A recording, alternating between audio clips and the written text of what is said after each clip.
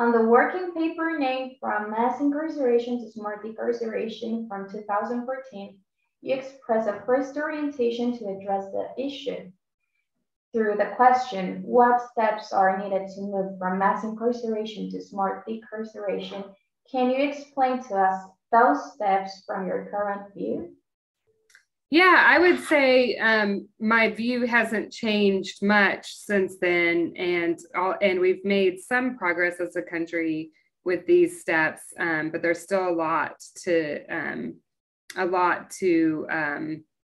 work to do. So one of the things that we outlined on that paper was this need to have public discourse and discourse within the criminal justice systems around really what is the utility and function of incarceration, and when do we absolutely need to use it, and when is it creating more harm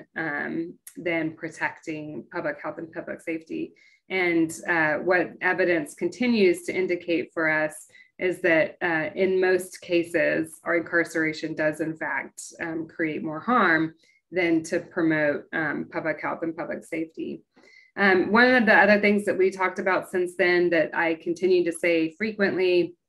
especially when I'm asked by media or at speaking events, what is the one thing that you could do to, what's the one thing we could do to reform our criminal justice system? You know, if you had to identify one thing to reform our criminal justice system, what would that be? And my response is always, don't do just one thing. And that is because the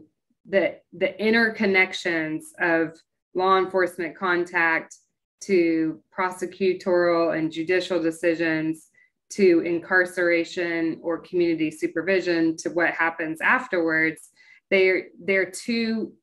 linked. They're too strongly linked to make a change at one point in the system without so you can make a change at one point and it could have very little impact if those changes are not positively reinforced throughout other aspects of the system. So one of the concepts that we mentioned in that paper, and that I really continue to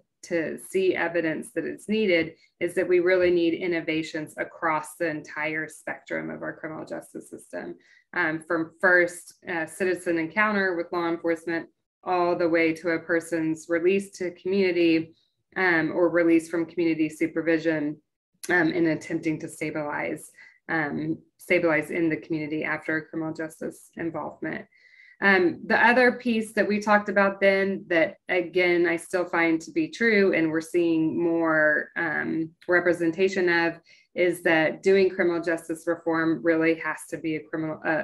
multidisciplinary, transdisciplinary approach, honestly. There's not one perspective that's going to help to solve this problem, and we really need to engage medical professionals, mental health professionals, sociologists, social workers, you know, all name it discipline to come up with the solutions, to craft policy recommendations, and also to implement behavioral interventions at criminal justice actor levels, as well as those individuals involved in the system. And then finally, one of the things that we were reflecting on in 2016 is still true for 2022, and that is that the evidence base of policies and practices that will promote a much more limited criminal justice system, and that will help to achieve racial equity, socioeconomic equity, behavioral health equity. That evidence base is still very limited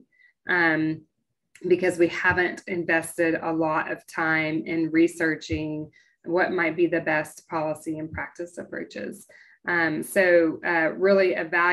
continuing to evaluate innovations that we adopt, as well as generate new data-driven innovations, is still critically needed and will be an essential part of long-term sustainable reform.